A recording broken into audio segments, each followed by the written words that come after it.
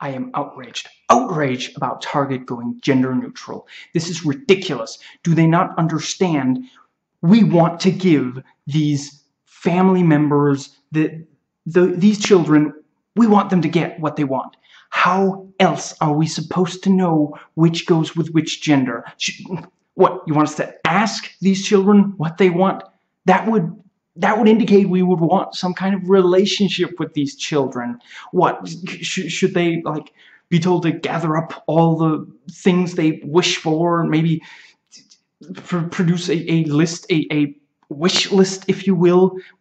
What, am I supposed to bring that? I mean, that couldn't possibly be put online. It would be preposterous to even suggest that there are already tons of stores that have online wish lists. Do you not understand how frail the gender identity and sexuality of our children is? If we allowed them to get what they wanted, we would have lesbians, gays, and transgender people all over.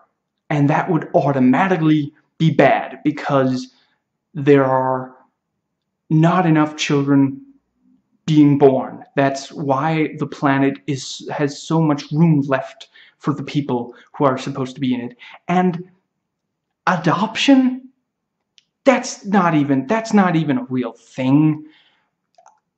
This is the exact same reason why we do not allow people to marry if at least one of them is sterile, if they are too old to have children.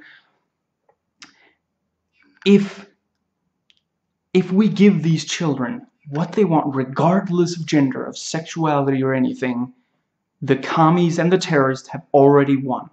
Wait. And remember, think, question, research. Don't take anybody else's word for it, and that includes mine. Please comment, thumbs up, and subscribe for more content.